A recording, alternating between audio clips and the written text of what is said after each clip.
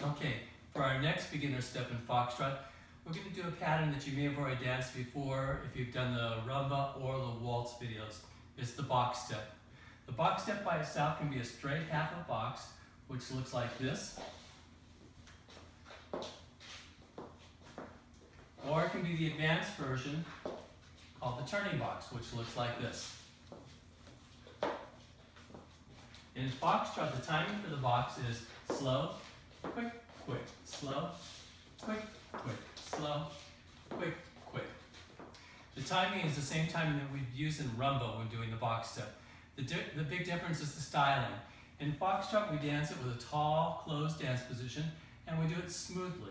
Slow, quick, quick, slow, quick, quick, slow, quick, quick, slow, quick, quick.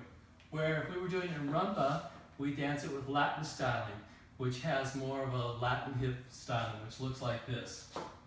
Slow, quick, quick, slow, quick, quick, slow, quick, quick, slow.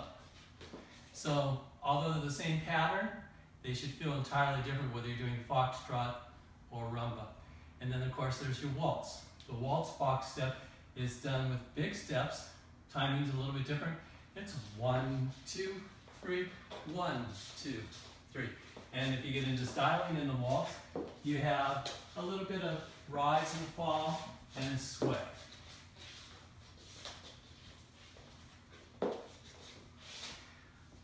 Going through our other beginners videos, you'll see me use the box in other dances, and every dance the box will look a little bit different, but the fundamentals are the same.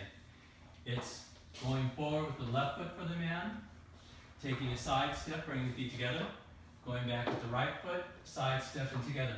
And the box can be done as a straight box or done as a turning box where we rotate as we step forward and as we step back. And the rotation is to the left. So this would be technically called a left turning box. And in case you're curious, there is a right turning box, but that's more advanced level. Thanks.